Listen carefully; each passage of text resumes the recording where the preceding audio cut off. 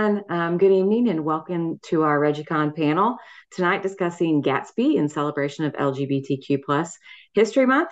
This is our, I think, second ReggieCon panel for the fall semester, but never fear, there are so many more to come that you'll be able to check out. My name is Jana Albrecht. I'm the Associate Vice President for Enrollment Management here at Illinois State University. Before we begin the panel tonight, I just have a few details to keep all of this running smoothly for you in the audience and for our panel members as well. First, we do record the session and it will get posted to the ReggieCon website. Second, some of you in the audience will need confirmation of attendance. We'll post a link to that. It'll be a form and it will be towards the end of the panel, so you can complete that so you get credit for your class section. And then third, and maybe the most important, these presenters, their video and their audio will be on, but they can't hear you or see you as guests. So that said, we constantly monitor that Q&A function, and we do encourage you to ask those questions of the presenters when you have them. It's really one of their favorite parts of the whole panel. So please, ask the questions soon and often. And just so you know, they may not get to it right away, but they will answer all of the questions that you might have. And so last is that there are more ReggieCon sessions to come. So please, check our website early and often, and you can even review some of our previous panels out there. There's some really great stuff. So enough of the housekeeping. At this time, I am pleased to introduce our fearless leader, Dr. Scott Jordan.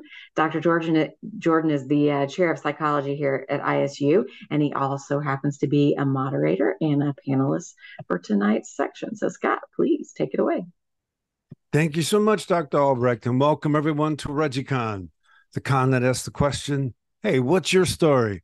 I'm Dr. Scott Jordan, aka Zombie Scotty, cognitive scientist, philosopher here at Illinois State University.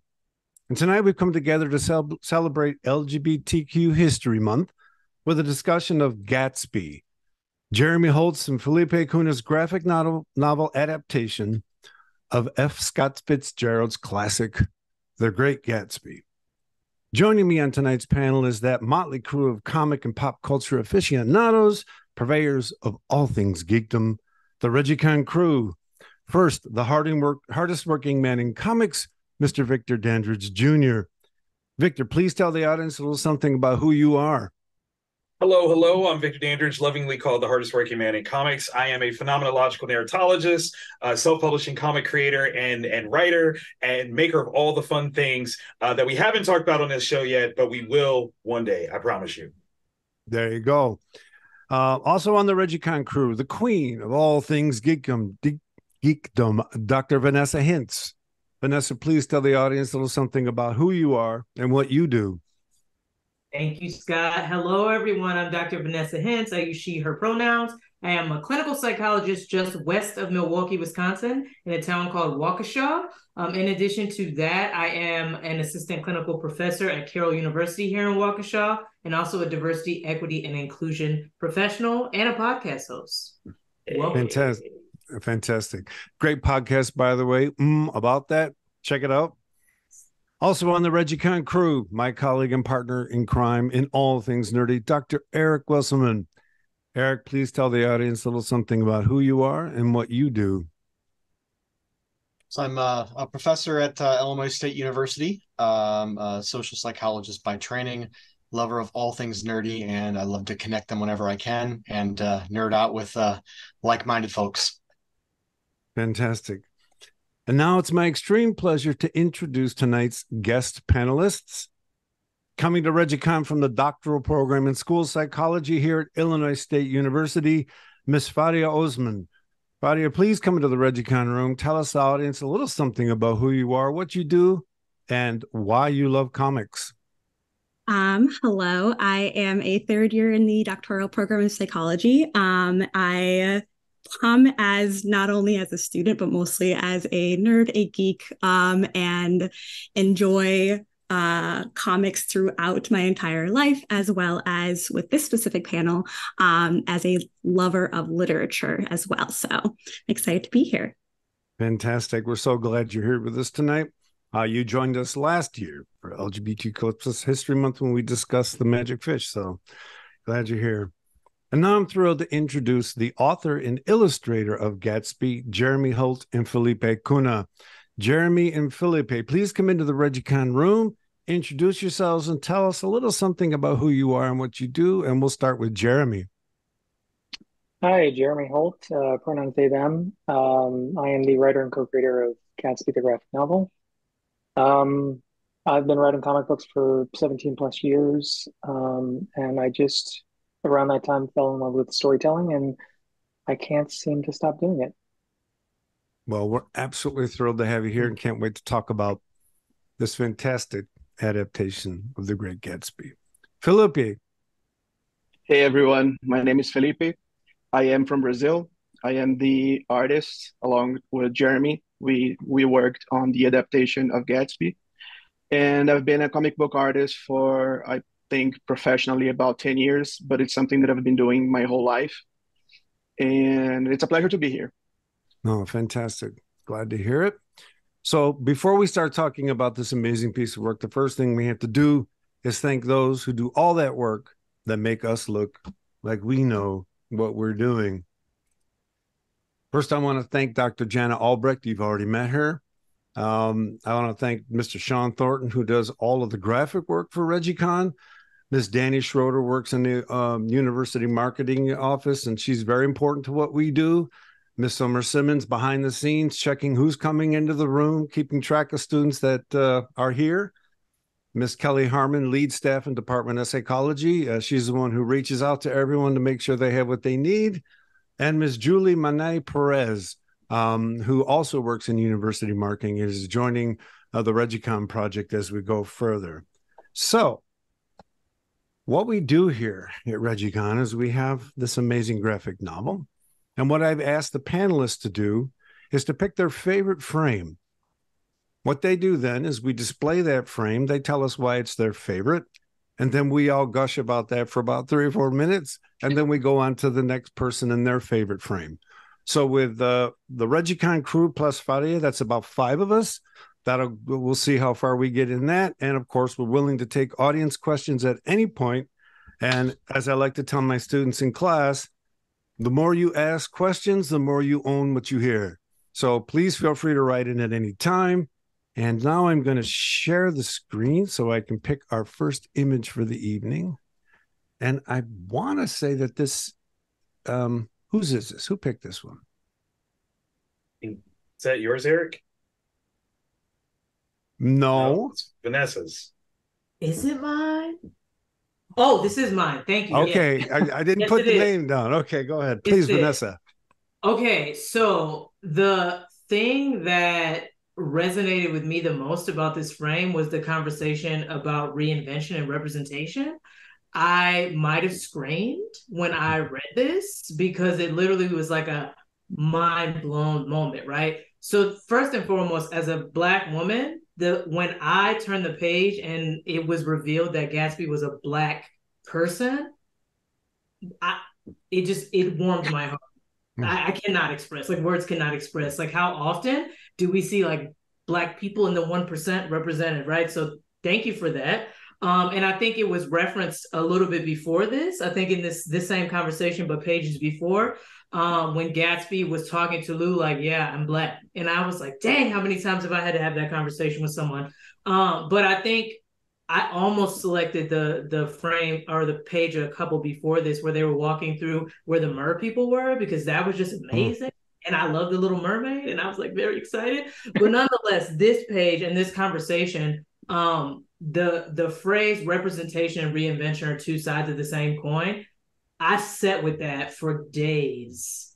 And this conversation that they're having, particularly to see a Black man who has reached these heights, a Black gay man who has reached these heights, right? And the conversation that he's having about ostensibly, I had to reinvent what it means to be a Black gay man to reach this level where I can be representative of people in this space.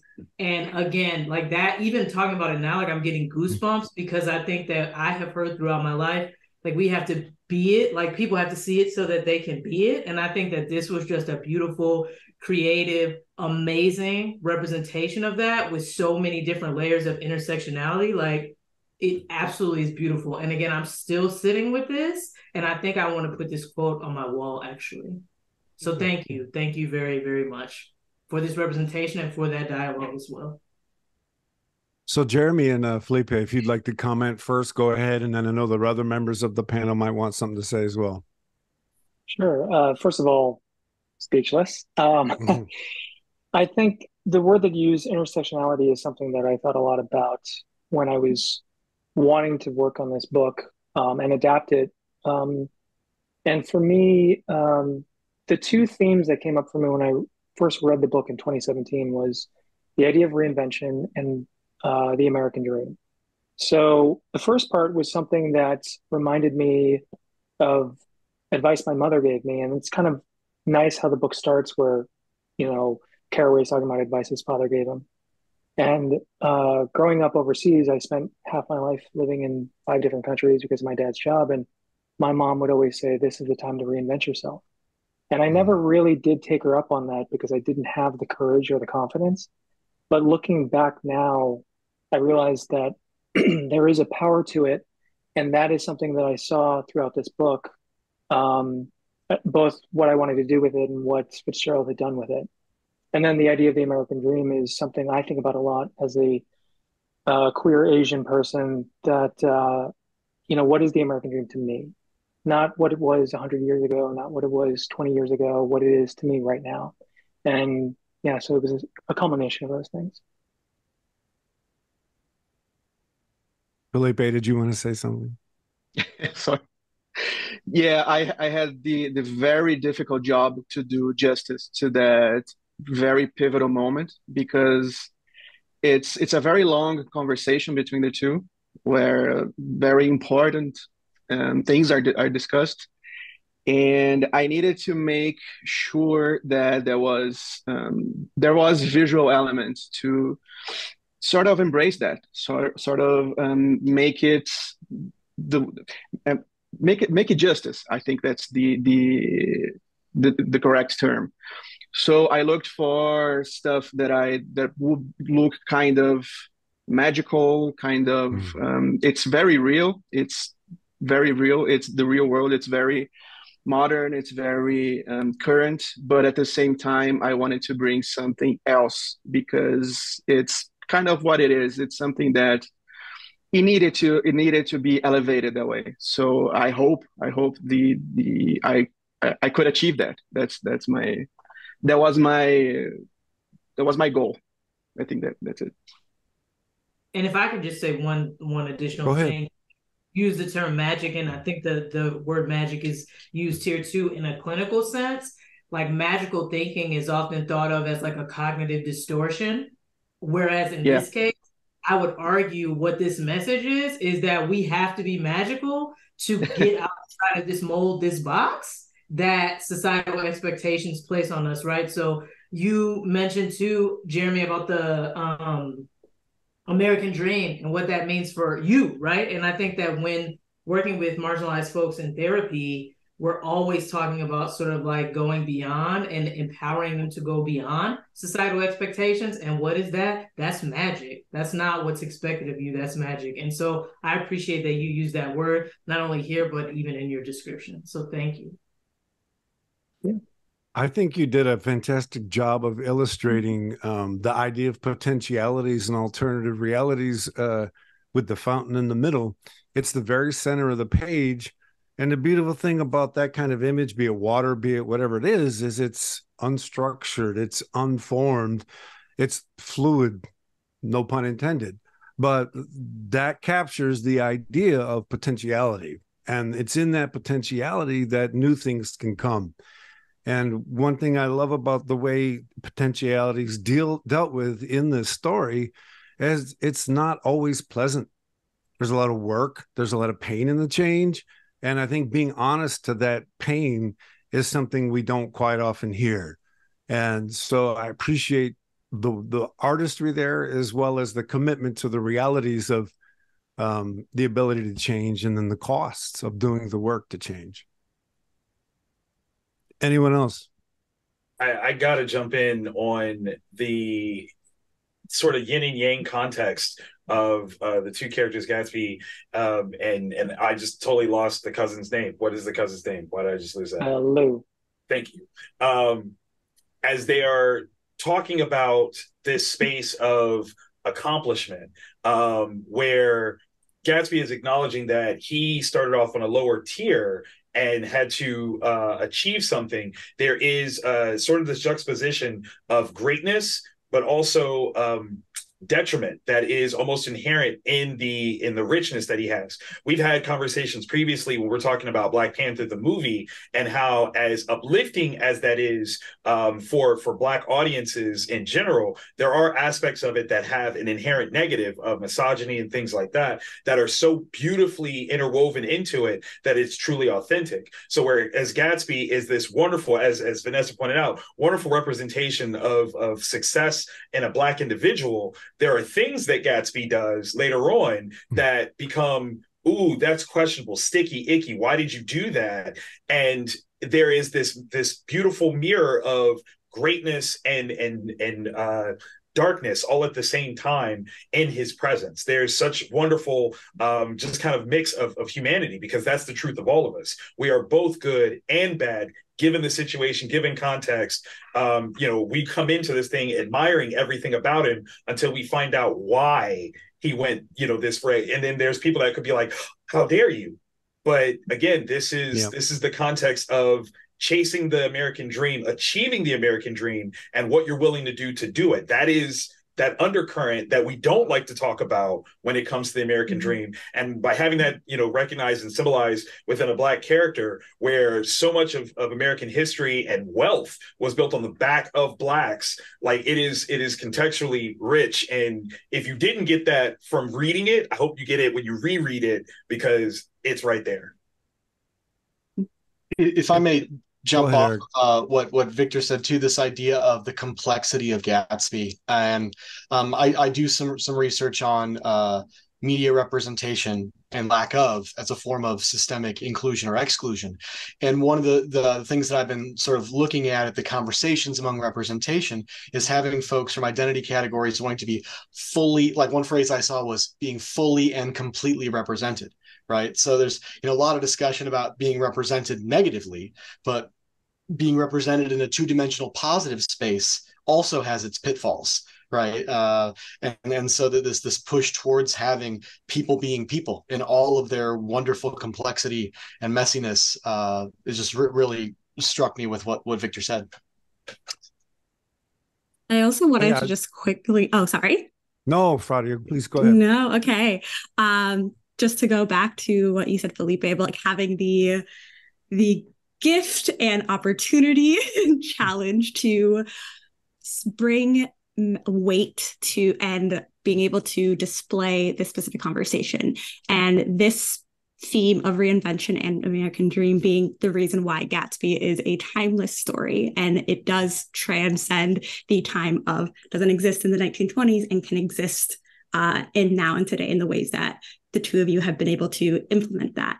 And just thinking about specifically the story overall, but that specific panel and that specific conversation, highlighting the amount of skill it took for both of you to work together to create such a narrative piece of text and thinking about adaptation and being able to then put that on page and represent it both with how did the conversation go and what the characters say, also what it looks like on page. So just I think that scene and specifically the magic of it, as well as the magic of what is the magical thinking that they are talking about, do both come across very well. Just wanting to highlight that. And also even though you said it's a challenge, it's something I feel like you've knocked it out.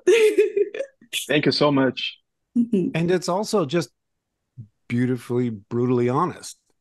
In other words, people who reach those levels, there are things they do to the world to make those levels possible.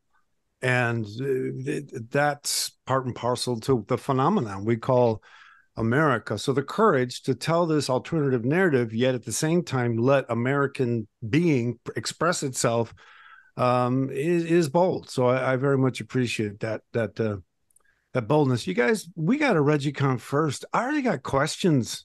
Oh, I already got questions. They're relative to what we're talking about. So guys, I'm just going to bring them out now.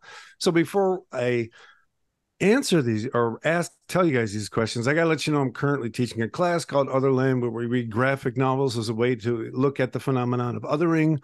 We all know what the meaning of othering is in sort of social context. I try to take it at the perceptual cognitive level. All perceptions are otherings, all thoughts are otherings, blah, blah, blah, blah, blah. I have students read the book, and then I invite them to come to this and ask questions about othering, and that's what they're doing. So do you think the idea of reinvention and representation being on two sides of the same coin aligns with the idea of othering in wild systems theory, which is, we're not going to talk about what wild systems is, but it's the background for the course.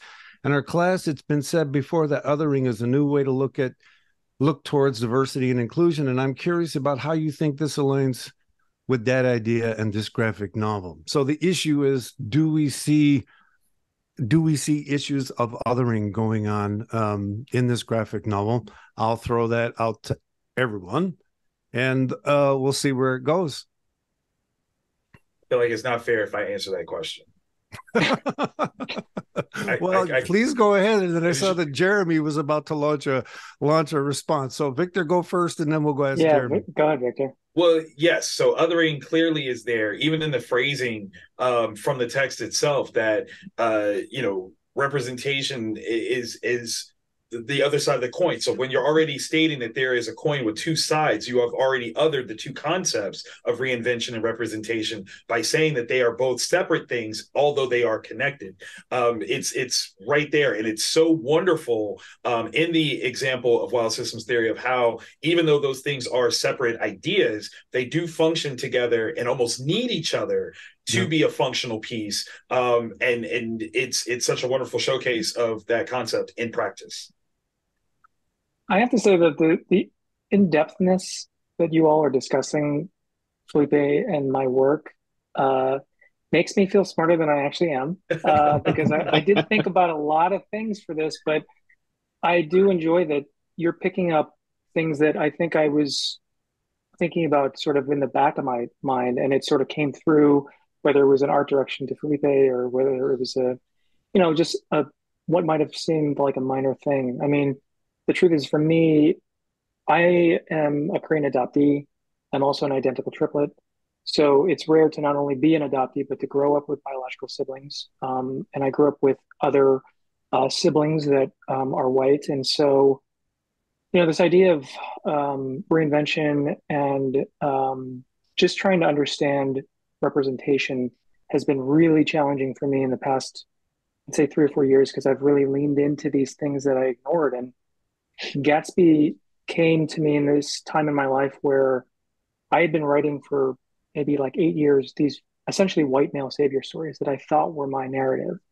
And it wasn't until I started looking at these things and I realized I was writing for an audience, I was writing for an editor, and that these things didn't represent my experiences. So when I decided to overhaul everything I was developing and working on, I decided to just speak more authentically. And I think for me, this book encapsulates, I think, the advice that everybody gets as a writer is write what you know. And I never like that advice because it assumes that what I know is interesting, and I've never assumed that. And so through lots of therapy and just self-reflection and self-discovery, I've come to retool that advice to be write what you've survived. And I think about my own traumas. I think about whether they're external or internal. And Gatsby is a survivor at his core, and he's had to basically break a system and redesign it for himself, so he can basically go as far as he wants to go with it. And there is, consequence to that. But so I appreciate the in-depth thoughts behind these panels and the story at large. And Jeremy, you need to copyright the phrase, write what you've survived. All right. That needs to be somewhere in print with your name next to it, because that's a really, really good one. So here's what we're going to do. We got 4 more frames to potentially get through. So we have another question from Henny Yeager and Aqua Baby 62. What I'm going to do at the moment is save those questions because I do want to get to these other frames. So please, Hannah and Aqua Baby, wait, and we will get to your image, I promise. So let me go to the next one. All right, I think this one is Victor's. Uh-oh. Yeah. Yeah, you should have saved mine for last. We about to get deep. Is that yours? Yep, that's mine. Okay. That's mine. So the reason why I chose this one is it's super important to where I feel the context of this adaptation actually goes. I was first inspired earlier in the book where Lou first sees the Mer people and he's hanging out with Alexis, and they ask this question of whether or not they have views on gender, and Lou says, never thought of it before. And Alexis responds, well, I think you have now. And so here we are later on, far later in the book, where they've actually had an intimacy that's been built up. And Alexis finally asks the question of how do you identify? How do you see yourself? And ultimately what this was for me was this beautiful showcase of societal growth and progress. I'm a big fan of Star Trek, believing that the universal idea of where we need to go in the future is united and in a space of actual discovery, if not internal self-realization. And I feel like the existence, if not the proliferation of people finding themselves via either their gender identity or their sexual orientation is a statement that we are fast tracking towards that progressive space where what our existence isn't anymore is a mortal toil that's built on a biological system of we have to repopulate just for the sake of continuation. What we are allowed to be now and moving fast forward into is a space where we're allowed to be who we want to be. And that is our truth. That is the necessity of our goal. It is the true encapsulation of the American dream, where that's where we're ultimately reaching for. And this context of what Gatsby, the story, kind of brings to me for that with Lou as the regard here, though we've seen Gatsby be this person that has done so, Lou is a person that kind of becomes this transient individual that goes from this space where they were not given the opportunity previously to even consider gender or sexuality. There was almost a framework that they lived their lives that they were supposed to live. And once moved into a space of we'll argue opulence, but I say progress, where they could then choose what they wanted to be, who they wanted to be, how they wanted to be. And that was the truth that they had the entire time, and they were never allowed to really indulge in that before. So that panel really signifies to me this embrace of tomorrow, looking at where the future could go and seeing how, in the sense of identity being such a self-reflective piece of the puzzle, and being allowed to do so is a huge accomplishment of us as a species, us as a society. We've gotten to a place where instead of having to toil for the sake of the society, we get to envision and embody ourselves as we wish us to be. Fantastic. What I love about these ReggieCon panels is someone drops a mic like that, and as I listen, I sort of inspired to say other things that take me back to the first question about othering here, because all of the concepts that are put in this frame, oh, are you this, are you that, I could be this, I could be that, all of those come from the world we live in. No one in the frame says, I'm a Venetian, right? I'm a Martian. And what that means is that all of these identity categories that we use are actually necessary in the sense that we have to fit ourselves into the space of the people we live in. And we manage our relationships with each other in relation to these concepts. So the concept pansexual emerges contextually over time in relation to other forms of sexual, bisexual, etc. Mm-hmm. So I love the fact that this simultaneously talks about freedom to express while simultaneously acknowledging the sort of contextually bound nature where that freedom comes from. Mm-hmm. So we are bound up with each other all the time. Our identities are always emerging out of our interactions with all of us, and we have to have those identity boundaries to be someone. We don't like to talk about boundaries, and I think that's too bad, to be honest, because I think we just do disservice to how hard we have to work to be someone. And that's just constant daily work, dress, talk, hair, all of it is part of being someone. And so I appreciate the way that this frame speaks to freedom while simultaneously acknowledging the sort of contextually constrained ways that we come about it. Just love it. Yeah, it really, to me, a lot of these scenes regarding gender identity were scenes that I sort of wish had happened for me regarding my own journey with it. I think back in 2017, when I came out as non-binary, I refer to it as like a baby queer mistake, where I felt I had to tell my family. I felt that I owed it to them to some degree. And reality was they held an intervention and basically were not curious, got defensive. And, for this book, it's like I wanted to show characters talking in a way that I know people can speak. And as, what was just mentioned a bit ago about who we are and what our identity is. It is a freedom, and it's holding that space to live your truth. And I don't think it's radical. I think it's just being more gentle overall. Anyone else?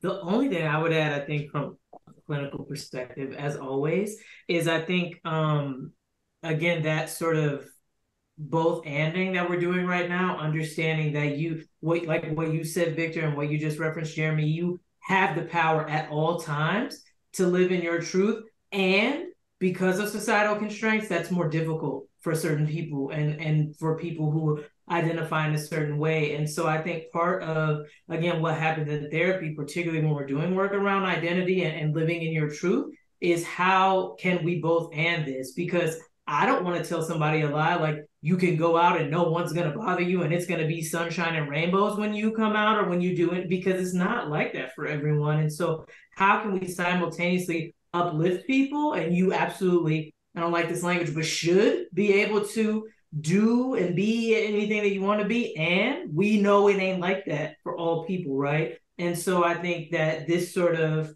again, this both anding, I think is sometimes difficult, particularly when we're talking about people just wanting to be who they are authentically. We're not talking about behaviors. We're talking about identity, which is so salient to who we are. And it's so valuable to who we are. And so I think that when I talk to people in DEI type of trainings, this is why inclusion is necessary. Like you said, Jeremy, it's not radical, it's human. It's empathy, right? And I think that is, I was just having a conversation the other day about this, right? But I think that both and is important when we are also in spaces talking about how we can be more inclusive. Like we can both honor and uplift and understand societal constraints. But I think as a society, we don't know how to both and very well. Right. I think now here at ReggieCon, that's what we do. It's absolutely. But no, like to that point, even I think the biggest issue that, like, not that I'm like solving the world right now, but we haven't figured out how to be contingently othered, right? Where your difference is your difference, but it does not change mine. Like that's the problem that we've not globally embraced. Whereas, I mean, we see that on international levels, nationalistic ideas, various different contexts where who you are is fine, as long as I don't look at that or perceive that as a threat to who I am. The moment that we can actually cohesively have that othering sense of not necessarily having to homogenize, but literally just coexist, we'll be in the Star Trek framework. We'll be there. Well said. You know, I don't want to use the word failures, challenges of American history is not embracing diversity as our greatest strength. And, you know, I look at Western European cultures that have a more socialist framework, and even though they have federal health care, even though they have federal education, that also tends to be fairly ethnically based in those cultures, right? And so it seems as though that was our challenge, is how do we stay together as different ethnic groups and love and respect each other and thrive in difference, as opposed to collapsing into, you know, smaller groups that feel like things are scarce. And so that's just been one of my things for the past couple of years, is let's become what we could be. And that means everybody becoming who they can be. And now Yeah, that's what I wanted to say. I think that's the challenge, to be honest, that if we could move through a lot of the financial issues we feel are facing, this culture wouldn't be financial issues anymore. Sure. I will just want to add, if you could throw the image back up, Oh, yes. something that Hold on. just got me thinking. Yeah. It's just regarding a shorthand that Felipe and I developed over time. And there's something I love about the camera angle that he chose here because, and just the way he's drawn this bed. I mean, I did provide references, but I wanted the moment to feel intimate. I wanted to feel safe, but I wanted to feel comfortable. And so when I look at this space, it's like I can almost feel the 1,000 thread count sheets and like the aromatherapy candles in the background. And it's just, I really do appreciate that, Felipe chose an angle where it's just these two people sort of cocooned in a way. When you are in love and you're talking to that person that sees you for who you are, you just feel like it's you two that exist and nothing else. Okay, now it's time for sort of behind the scenes question. How many times did Felipe redo this image? Redo? Yeah, I know. Draw it once and then talk short to Jeremy, maybe go back and edit a bit. Oh no, fortunately, the process was very streamlined. There wasn't a lot of. I'm very grateful to Jeremy for their trust in my abilities and the vision that I tried to bring. Fantastic. Because it made me comfortable to try these things out. I'm really glad. I'm really happy to hear their description of the scene, of the how it is, how it works for that moment, the intimacy, the background, and all that. It's something that it was intentional, but I think it came more naturally, and I think it becomes clear when someone else analyzes it, because I think the work isn't our work. The work is the readers. The readers will take it, will embrace it, will have different readings from it. And that's when you sort of realize what you've done. Because for me, it might have been something more natural. I thought about the intimacy. I thought about the composition. I wanted to work that. But it wasn't that specific in my mind. It wasn't, I want to do this and that and the other. It was something that it just worked. And to see that be recognized makes me feel like my work worked. That's the thing. And I'm really happy that gets seen, No, Definitely. it's fantastic. Definitely. I think like one piece of that you mentioned, like the work is for the reader first to interpret, and also going back to Jeremy's point when they were saying, listening to us talk about this and your work together, and like you're making it seem like you're smarter than you are, but also like this is an adaptation of a work. You are a reader of that work in the context of what you and your experiences, and putting that to the page as a reader, and then as a creator, and then for us to read. So we're seeing that process filtered through you of the original work. So it's all part of that. If I could just follow up on Farhia's comment there, the expertise is something you already had in you when you started writing. I mean, being a fan of Gatsby, the great Gatsby, and then being who the both of you are, bringing those expertises together, that usually doesn't happen consciously, right? It comes out of you because it's in you and who you are. And the challenge is to get a moment where it can just come out without your conscious mind getting in the way, right?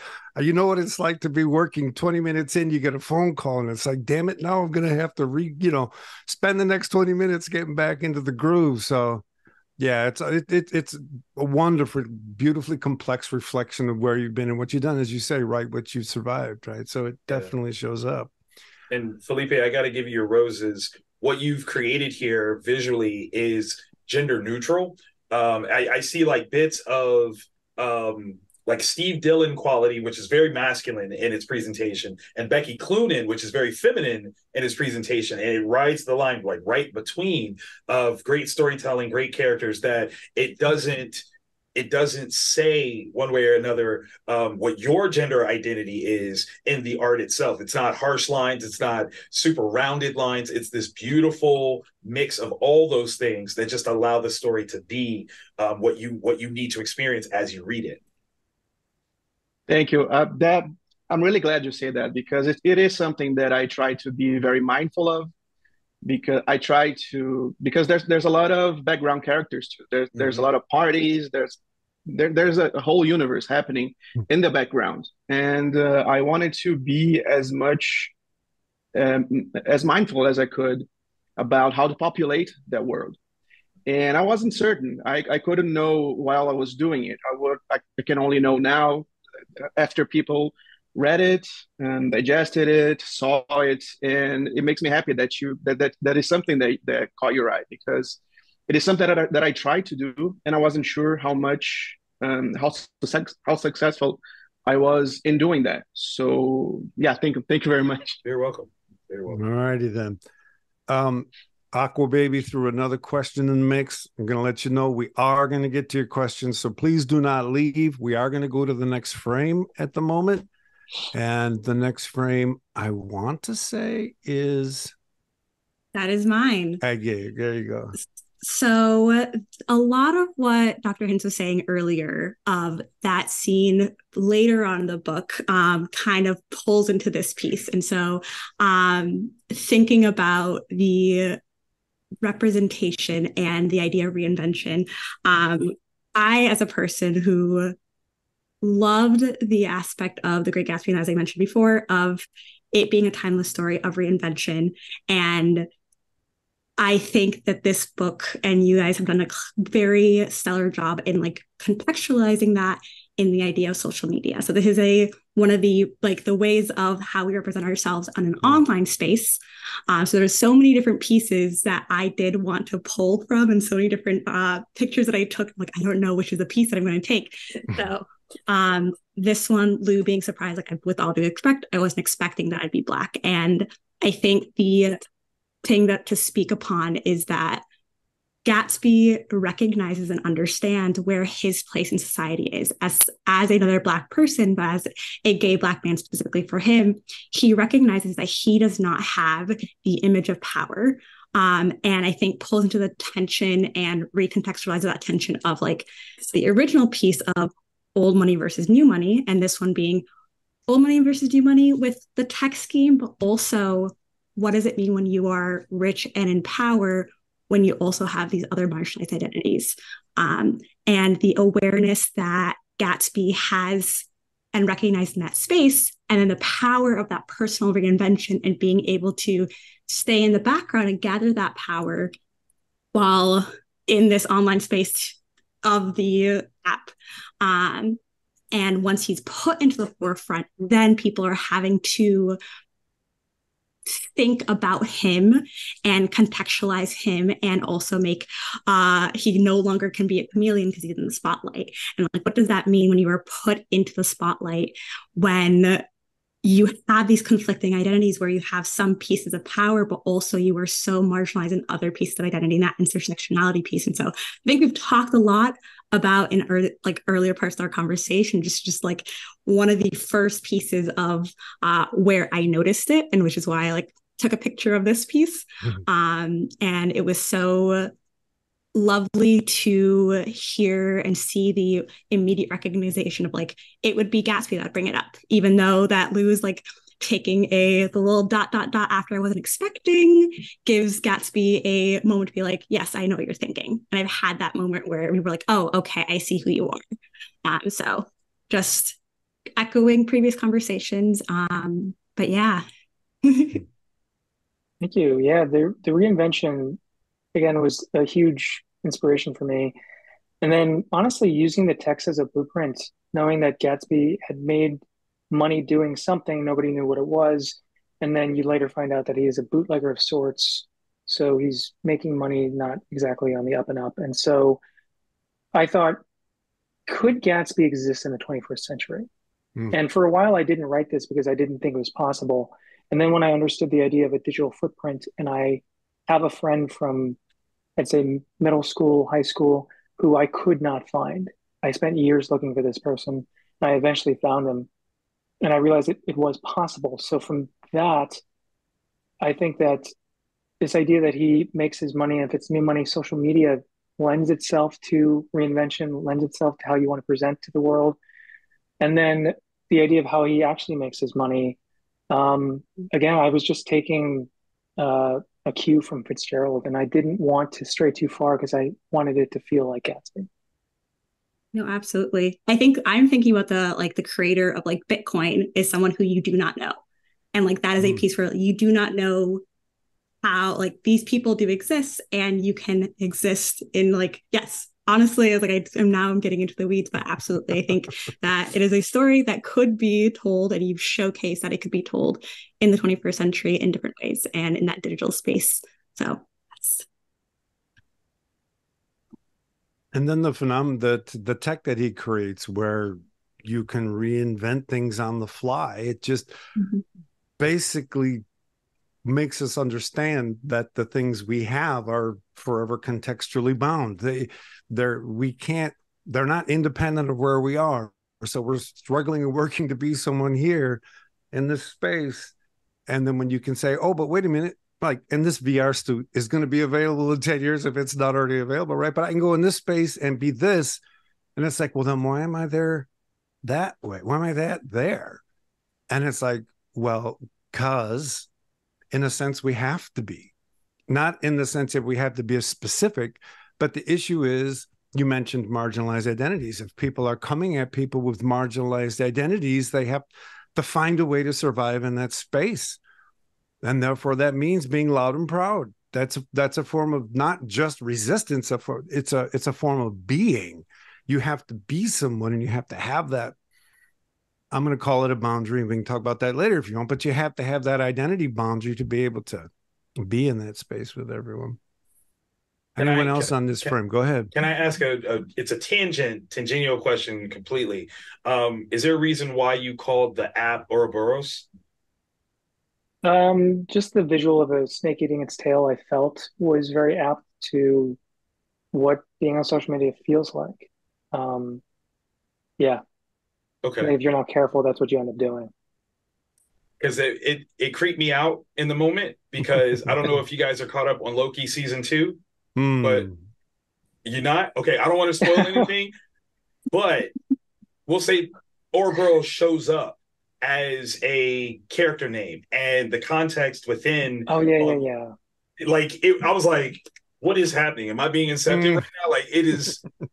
It was clever. It was clever. So yeah. See, it made me think Full Metal Alchemist, because the homunculi have the Ouroboros tattoo. Nice. Any more on that frame? Okay, then I think we'll go on to Eric's.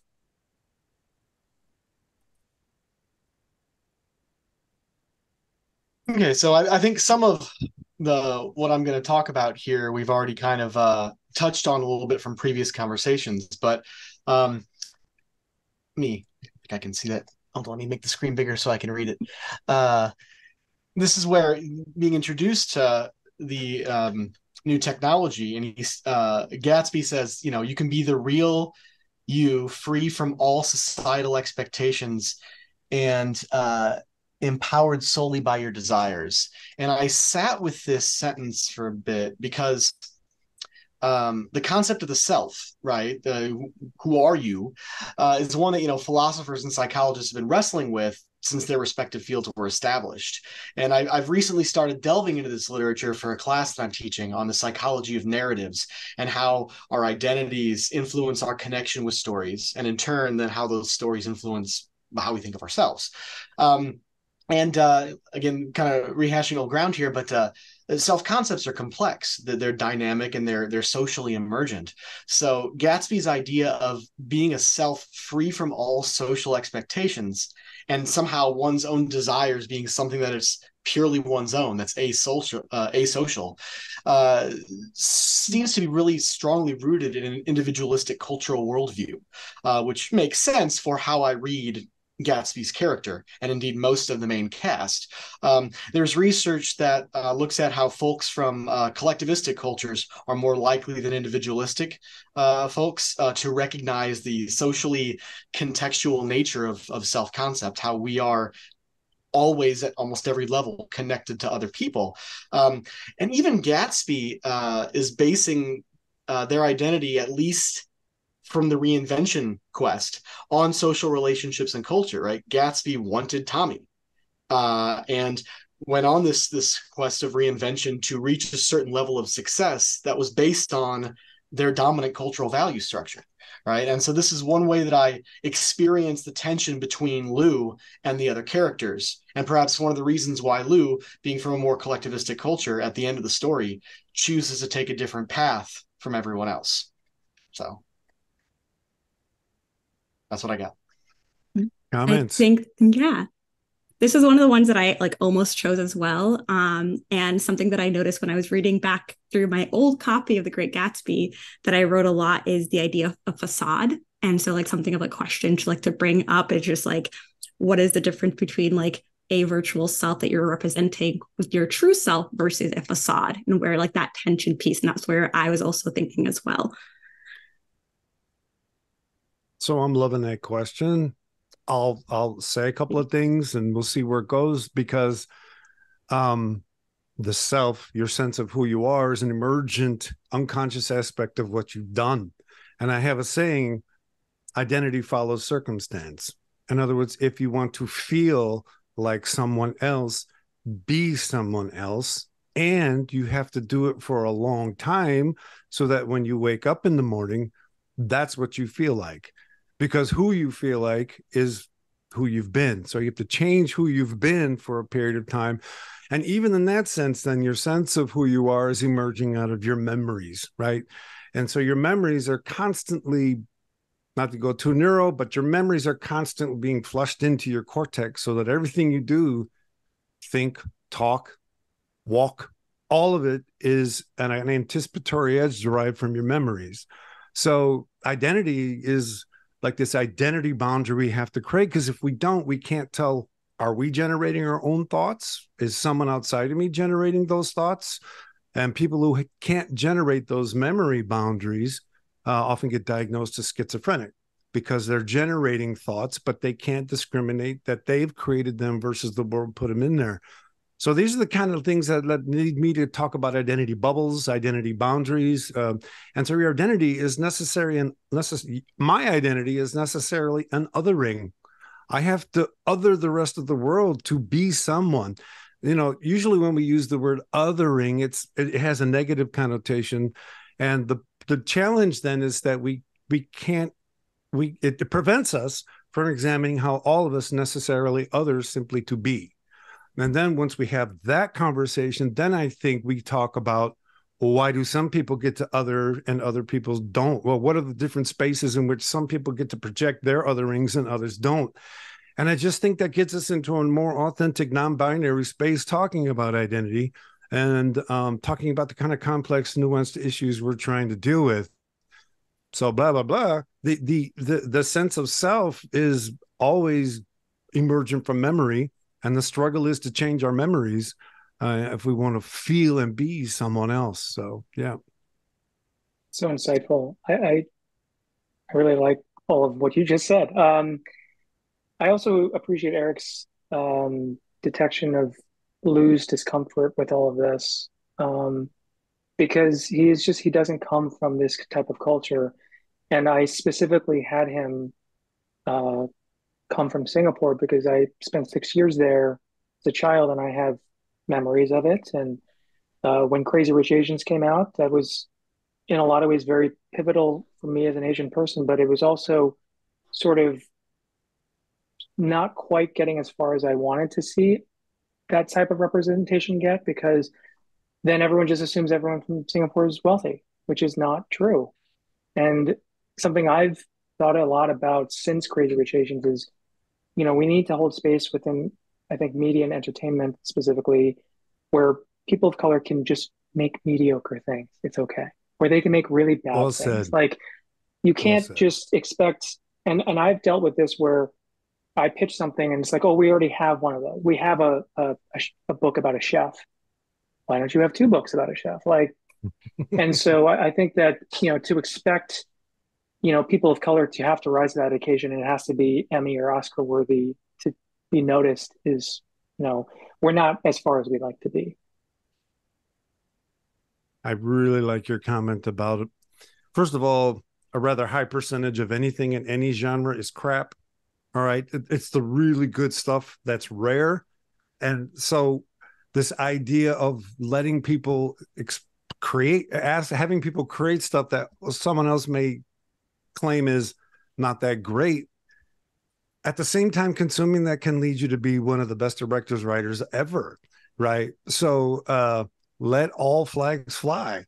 Right. Because it's in the letting all those flags fly that I can experience things that I wouldn't if all I were seeing and consuming were the things that someone else judged to be the best.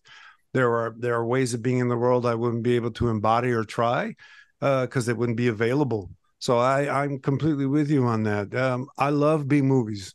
I grew up on B movies. I still look for B movies because they're fantastic. And yeah.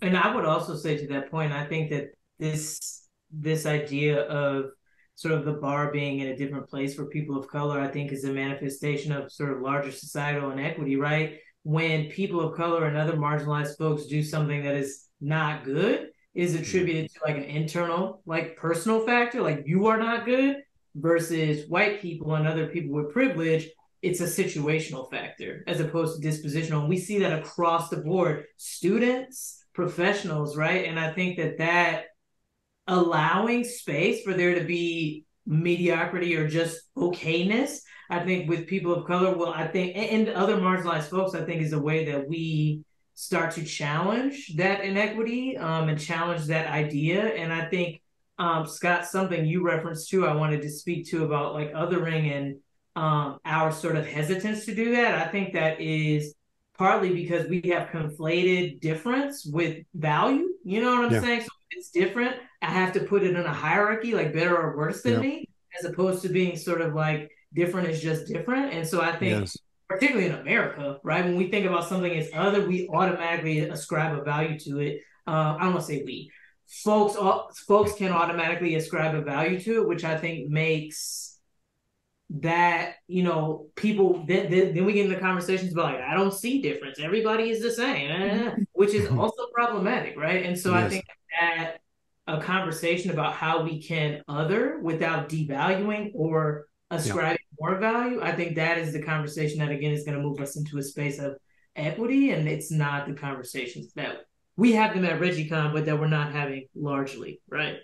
No, absolutely. Or at least have a positive framework of value. Yes. Right? Like, because, okay, it's in there. Okay, I was just looking for it. I promise it's in there. But if you look at the idea that Gatsby brings about the best version of Tommy, and part of that idea of this emphasis of love, bringing out the fullest of you, right? Whoever you are. So Alexis to Lou, Lou to Alexis, Gatsby to Tommy. First of all, when Gatsby first introduced himself, he calls himself Jay, but Tom calls him James. Like, that is the full value of his name. He doesn't truncate any part of it. And I want to say that in there, Gatsby calls him Thomas. He doesn't call him Tommy like everybody else does, because he elevates to the full value of who he is. It's not a matter of truncating him to Tommy, which sounds trivial and juvenile. He's like, no, you're Thomas, because that's how I see you. And that's the clarity of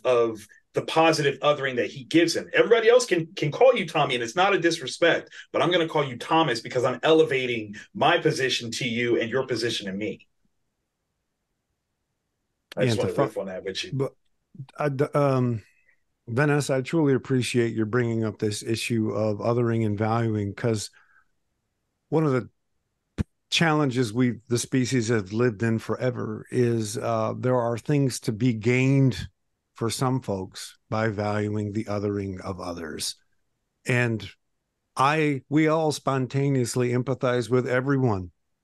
If we see someone in pain, we feel their pain, unless we've been trained that they're less than human. And why would we be trained that they're less than human We're trained that they're less than human so that we don't empathize with them, so that we can continue to exploit them. So when you look at exploitive cultures, you'll find that they have a system of dehumanization in place. And it's not just cognitive and verbal, it's infrastructure driven. The world is created in a way that keeps them non-human. And that then provides us a way to not have to empathize. And a lot of dramatic moments and a lot of tensions that the novels and stories that recognize this, there's a moment of awakening for the person who's been dehumanizing to suddenly see someone they've been dehumanizing as a human and to recognize, damn, I was doing a lot of work to be that way. It's more work to dehumanize than it is to empathize. Mm-hmm. Right. So that valuing thing it's just too many people making money off of it. And that's part of the systemic nature of what the work needs to be done. So look, y'all, I'm going to do my frame here. And I am absolutely delighted that this whole conversation about Lou started and Lou's background in Singapore. And I could tell that there was something being said about Singapore and not being of that group mentioned in that movie. Right. So the frame that I picked, plus I picked mine last. Everyone else said, I like to let everyone else pick theirs. But I absolutely love this frame.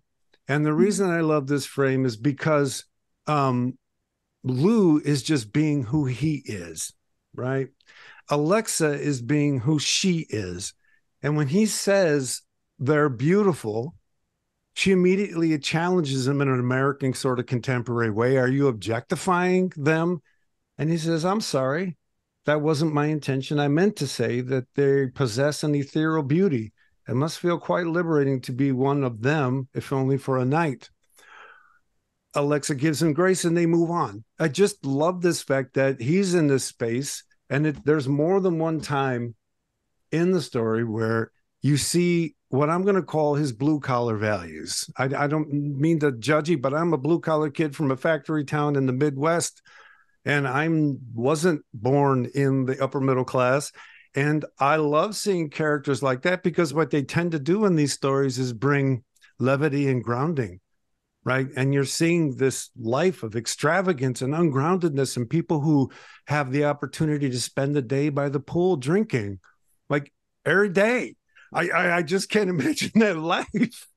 And I'm not going to say, I go on vacation, I'm not going to say I don't indulge, but that goes on, and it's almost as if you sense the pending blue collar presence, right? Someone's going to come in and ground this story, man. And I love the way you're referring back to what Eric said, right? He's not just a blue collar contrast. He's also comes from a collectivist, holist culture. I love the line where, he asks about, can I have a bike? And they say, why do you want a bike? Well, I want to get a job. Oh, your parents must be very proud. So the people that are saying that to him know the world he comes from, right? And he says, I just don't want to inconvenience them with paying for everything I'm doing. While every other character his age in the story has everything paid for them by their parents, right? So I just like the way those little nuggets of grounding come in, and they come in through this character, and it just gives the story, it just accentuates the grandiosity of Gatsby's life. And the world that they're all living in. And that kind of writing is delightful. So I love the character, Lou. Thank you. Yeah, I think because I made the Caraway character not white, I mean, obviously it was deliberate, but when I read the text, Nick does feel like an outsider looking in, but he only is an outsider to a degree because he still has privilege and he's white. And I thought, wow, if this character is not white, what else can I explore and discuss with his experience of living this opulent American lifestyle?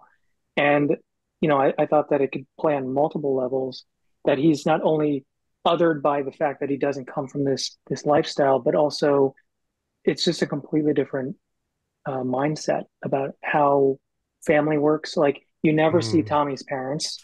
Like, his parents are basically not there. And yeah, so again, by just going through my work and deciding to infuse color literally and figuratively, I was like, these stories resonate on a completely different level, and it was way more interesting and more fun to Going back to Farhia's comment about facade, right?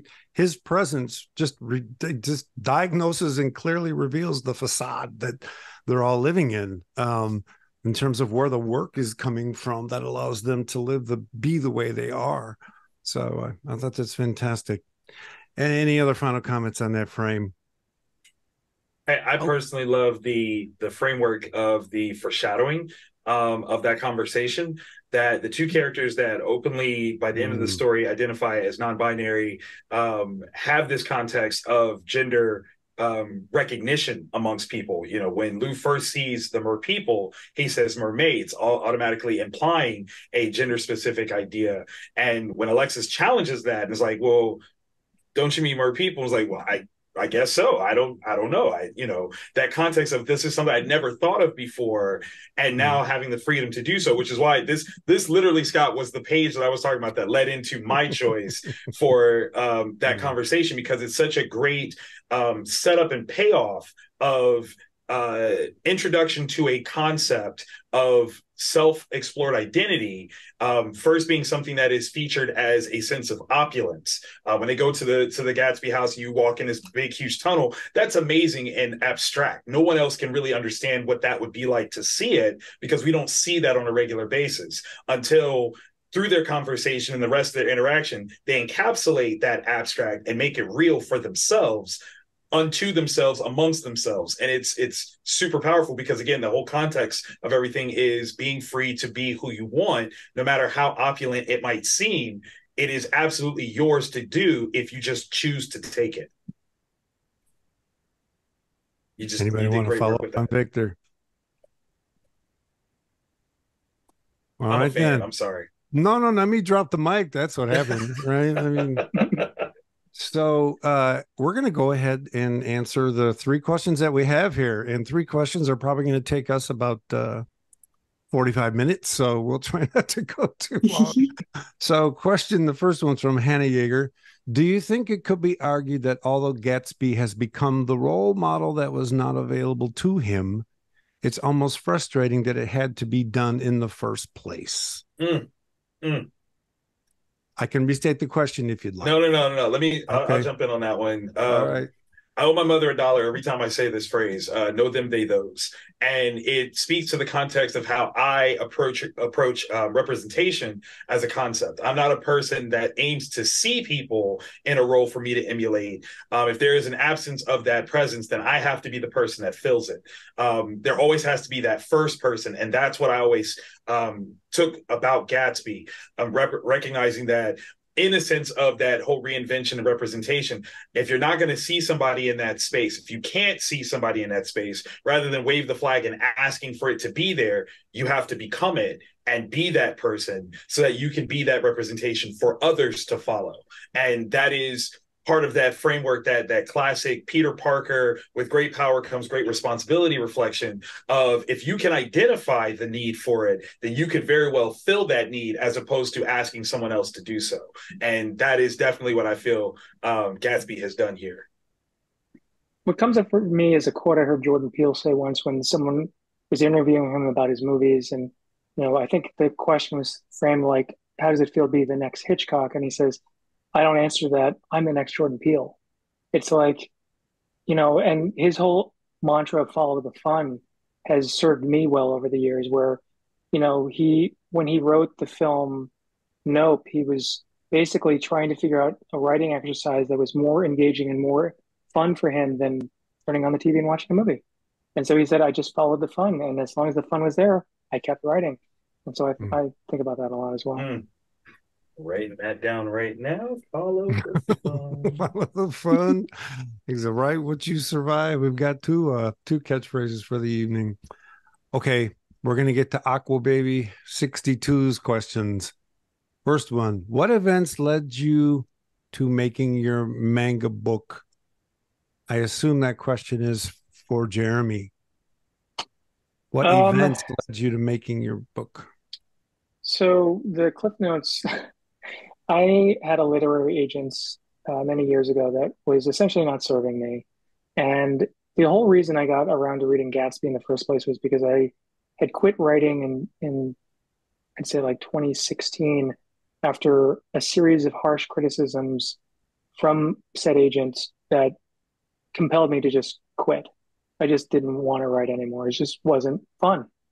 And this person wasn't encouraging me. This person was tearing me down at every opportunity.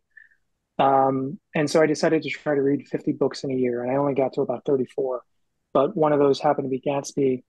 And around that time, I started tinkering with a completely different project. I was tired with comics because it can be such a grind, and it can be hard to find collaborators. Fortunately, I was able to find Felipe for this, but I decided to try to write a prose novel, and I decided to invent a serial killer. So I very easily was able to contact the FBI, surprisingly enough. I interviewed a series of retired profilers, and I was sort of off to the races with that project. And then I read Gatsby, and again, the reinvention and the American dream felt so relevant right now that I shelved that project, and I actually haven't looked at it since. And I decided to write Gatsby as a young adult prose novel, which I did.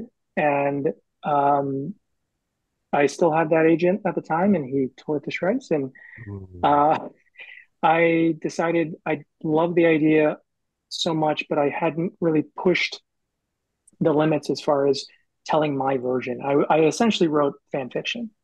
And so I needed to get that out of my system. And so when I decided to retool it as a graphic novel, I decided I wanted to factor in all of these things that I had not had the courage to do in the original draft. And using the Gatsby as a blueprint, it kept me in line. And making the characters younger was a challenge because their relationships naturally had to change, especially the Myrtle and George Wilson characters, since they're not a married couple. They're brother and sister in this book. I started hitting these sort of roadblocks. It was like, how do I get back on track to where these narrative milestones I need to hit? But that essentially was just wanting to tell this story in a version that I wish I had seen growing up. And it's been mentioned here, yet I do want to say that the way that Gatsby ends up making his money is encapsulating the American dream in a form of technology, right? Where you just reinvent yourself, and you don't have to have the mounds and mounds of wealth that you've had to have to reinvent yourself and live it up until now. So sort of taking the American dream and embedding it in software is kind of a brilliant stroke. And it still is a critique of capitalism, right? It still works as a critique of individualism as it's lived out in the United States. And again, this makes Lou just that more robust a counterpoint throughout the entire story. Okay, we'll go to Aqua Baby 62. Wait. Before ahead, we do, Jeremy, I'm going to implore, plead, beg, if you will, that you actually come out with the YA version of prose in this and have Felipe do spot illustrations, if only because as great of a story as this is, there is going to be an audience that will miss it because it's in graphic novel form. But the voice, I'm automatically assuming that the voice and authenticity of you two working together will be met no matter what the format is. And if you can do an adaptation of your own work, you still get to control that narrative in a great way, allowing other people to experience everything that you have to say, including the visualization that Felipe brought to this. So pretty please, if you don't mind doing that for me, appreciate you. I mean, I'm already in. By the way, this is truly Victor's wheelhouse. He knows exactly what he's talking about. Yeah. I will say also, just like as someone who was an English minor, I've read this book a lot, and also recognizing the ways we've talked about it before we ended up starting the webinar, but like the complexity of creating adaptation, and especially creating an adaptation from a written form into a graphic novel, and also creating an adaptation where you're in a completely different time frame. You have had to change the characters, how they look like, their age and such, and recognizing that I was picking up so many pieces thematically of what existed in the original. Like one piece where, like just for like an example, like cars as a like form and identifier of money. And that was showcased brilliantly with the self-driving car these things that I'm like, I understand what you put down and I picked it up, and really, but also recognizing as someone who has read the book and hoping that people who haven't read it were able to see and showcase that as well. But like, great, commending you both with the ways that you're showing that on page with an adaptation, how difficult that is. Thank you. That was an invitation to talk about adaptation work. I mean, just saying. Hey, that's the just can. You know what I'm saying? Yeah, it was a lot of spinning plates, honestly, and at one point, I think I was like 2/3 of the way through and trying to get back on track with how, in the original text, Gatsby is blamed for the murder of Myrtle, and it's later found out that Daisy had a hand in it. And to try to get back to that very important moment, because even though I had seen the movie, reading it really did have that impact.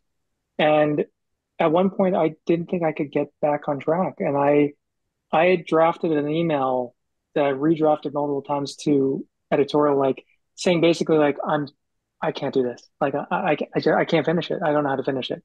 And so someone pointed out to me the scene with essentially the Dahlia character and the Myrtle character.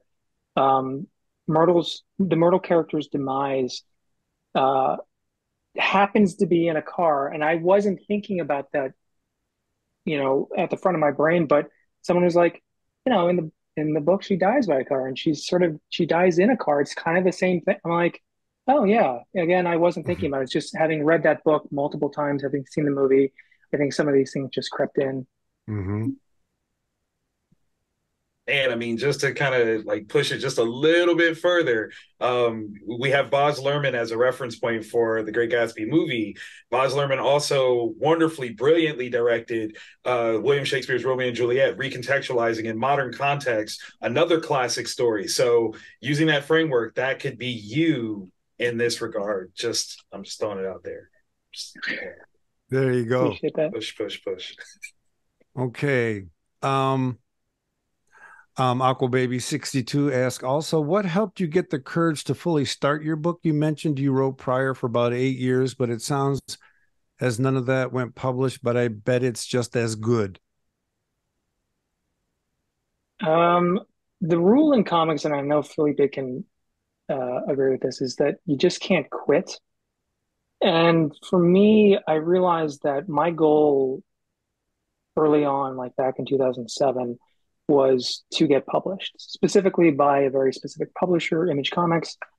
But what I learned, and it took me years to figure this out, but any creative endeavor, goals are important. But I think what's actually way more important than having a goal is to move the goalposts.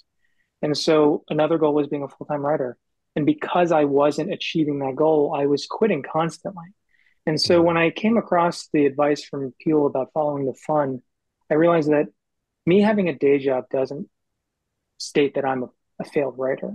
In fact, I appreciate having a day job because I'm not solely dependent on my creativity to pay my bills. And so, again, moving that goalpost, I found the fun again.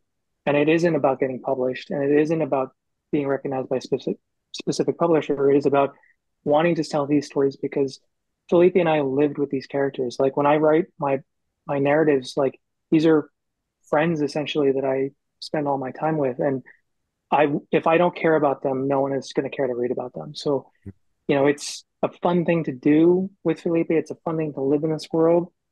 And it's also bittersweet when it has to come to an end because you just won't see them again. Yeah, I agree. I think that finishing the book, whatever that is, how long it has been, it's a bittersweet moment because it is an accomplishment. You finish the story, it is going out into the world, but at the same time, you were having so much fun doing it. You were familiar with those characters, you grew attached to them. And it's a weird feeling. It's a very weird feeling. And it is something that is intrinsic to the medium because you're always working on something that takes a long time. That it is something that's very familiar to comics. Whatever it is that you see in the shelves took a long time to be made. sometimes several months, sometimes years. And that's why it is something, it is also a medium that people always, there's a little bit of, Jeremy mentioned that wanting to quit several times. I wanted to quit several times. Everyone I know wanted to quit several times. And we always come back. It's kind of this weird abusive relationship sort of thing, because we all love doing this. We don't want to do anything else, because if you see, there's not a lot of money, there's not a lot of recognition, but it is what we do. It is, for me especially, it is something that I've been doing my whole life. I don't want to be doing anything else. I don't think I know how to do anything else by this point in my life. I think it's something that I just need to keep pursuing forever. And I think there's a quote from Jack Kirby that gets used a lot. It's something that I think he mentioned to a fan of his in a convention. He said along the lines of, "Kid, comics is going to break your heart." It's, everyone knows that quote. Everyone who works in this medium knows that quote and uses whenever they are in a delicate moment in their career. I used this several times, because several times I found myself in a delicate situation. A publisher was owing me money, all sorts of stuff. But we keep going, we keep doing it, no matter what. And it's something very special to have done Gatsby with Jeremy, because it was smooth all the way through. It is something that it wasn't painful at all. Everything worked well. The story is fantastic. The publisher was fantastic. And it's awesome to be here discussing it in so much depth as well, because it makes it what it is. It is what it is. It is what it is. I mean, on that note, I will have to give credit to Axel Alonso, who's the Chief Creative Officer at AWA. He was the one who is the reason why this book is even in your hands, because I had pitched it. I found another literary agent, and she spent a year and a half trying to find it a home, and no one was interested. And so he had read another book of mine and wanted to discuss what I was working on. And I've always been prepped for these types of conversations, because it's like, what else you got? And I will rattle off half a dozen ideas. And one of them, I said, I really like this idea, but nobody wants it. It's about Gatsby. And he said, send it to me. And within a month, we were in production. One of the reasons forever grateful. One of the reasons we love having creators on this show is because they always speak to the fact that there's work that has to be done. And for you to be able to, as you said, you live with these characters, that means you write something about them one day, you write something else about them the next day, just like we live our lives. I do something one day, I do something different the next day. Maybe I do the same thing. And as I do it over and over and over and over, I know who I am. Right. And just like writing characters, and you have to do that work. As a teacher, one of the things that I try to teach students is that writing is not a matter of just sitting down and dumping knowledge on a page. It's a matter of putting something on a page and then deconstructing it to see what it could become from there. But you've got to get something on the page first so you can deconstruct it. And then it's a matter of not to go too Full Metal Alchemist on you, but construction and deconstruction, right? Over and over and over. And that's how you get to know who the people are. That's how you get to know who you are. And if you keep living like that, you get to realize, you come to the understanding that you can be who you want to be, that you can be fluid, because it's all about work and context, and absolutely love it. We have one final question here from Hannah Yeager. This is for Jeremy. What is this serial killer novel? Because I'm intrigued. It's basically, I don't even know how to sum it up. I just basically created an unsub that defies all current collective knowledge of the traits of a serial killer. So having studied all of the big name ones that we all know, and seeing their personality types, seeing how they were raised, seeing what they ended up committing, I then crafted one that breaks all of those rules to make this person literally impossible to find, because there's no precedent for it. So, there's murders across state lines, killing people regardless of gender, ethnicity, sex. So that was a lot of fun. But honestly, like writing a novel is very solitary, and I've written two in my life. Um, Both will probably never see the light of day, but there's something about comics that I do love, because it is solitary to write, but it's so much fun to collaborate with an artist. And with Felipe, like the guy's a machine. Like, there were things that I provided as reference, and that was about it. But then he took the reference and then ran 100 yards with it and drew things that I didn't even consider, I didn't think about. And again, it's a testament to his work because this type of story needed all of those details because I didn't, there's enough imagination going on here. I don't want you thinking, well, what would a tree look like in that background that was not fully rendered? Or, that kind of looks like a car that I recognize, but I don't know which car. Or, so that hyper specific details were paramount to bring the story to life in the way that it needed to be.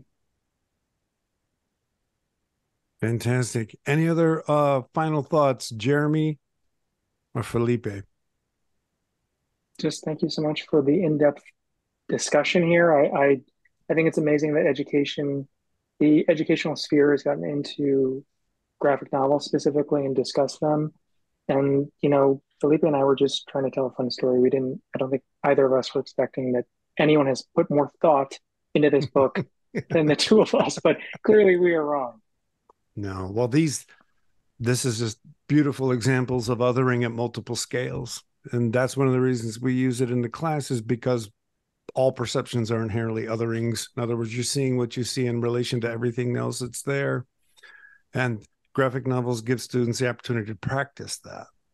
They can look at the image and see the othering. Then they can look at the thought bubbles and see the othering. And then they can talk about the culture, historical sort of otherings that are represented as well. And so it's a fantastic way to start. Victor and I published a paper a while ago where we talked about graphic novels as pedagogical tools, focusing particularly on Invincible. But yeah, they're here to stay. And I think people are discovering the richness that's there. So, hey, it's not exactly 30, but it's getting, I got to say, by the way, Felipe, please, any final comments? No, just echoing what Jeremy said. Thank you so much for having us. This is an amazing experience. It's something because we work by ourselves, we work alone in a room with no one else around.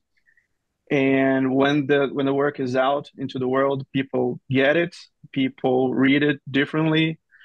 And to get a glimpse of those different readings is something that's really special. And it's hard to get. It's something that you need to be in a situation like this. You need to be in a panel. You need to be in a specific event for this. And it really means a lot. It was really great. Thank you very much. Well, we're absolutely thrilled we could be part of it. Great work, and we truly appreciate it. So we want to thank the ReggieCon crew for being here as always and bringing their wonderful questions and insights to this amazing piece of work. Farhia, thank you so much again for joining us. I was delighted that you picked this particular panel to join this year. I didn't know you were an English minor, yet it completely shows. So I should have been able to know that that is an expertise that you wield. Alrighty then. What I want to quickly do is tell everyone what's coming up. So on Thursday, November 16th at 7 p.m., we'll be celebrating Native American Heritage Month with a discussion of the graphic novel Soldiers Unknown. Joining us will be author Chag Lowry and our dear friend, the indigenous nerd, Dr. Lee Francis IV.